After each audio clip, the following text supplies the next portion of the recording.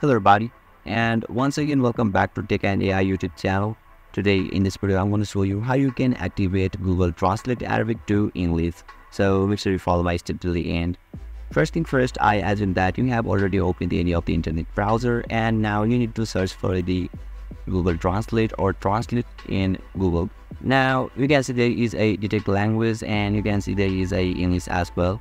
So you simply need to click on this detect language and you simply need to search for the Arabic. Now you can see there is a Arabic in here. So once you click on it, you'll be able to activate it successfully. So to show you a demo, let me type something in here, but I don't know the Arabic. So let me change it for now. And let's say hello.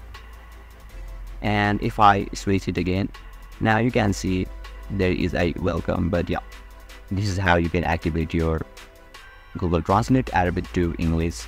And if you still encounter any issue during this process, feel free to leave a comment and I'll be happy to assist you. If you found this pretty helpful, please give it a thumbs up, and if you are new to this channel, make sure to hit the subscribe button and set the bell icon to on so that you can stay updated with our latest content.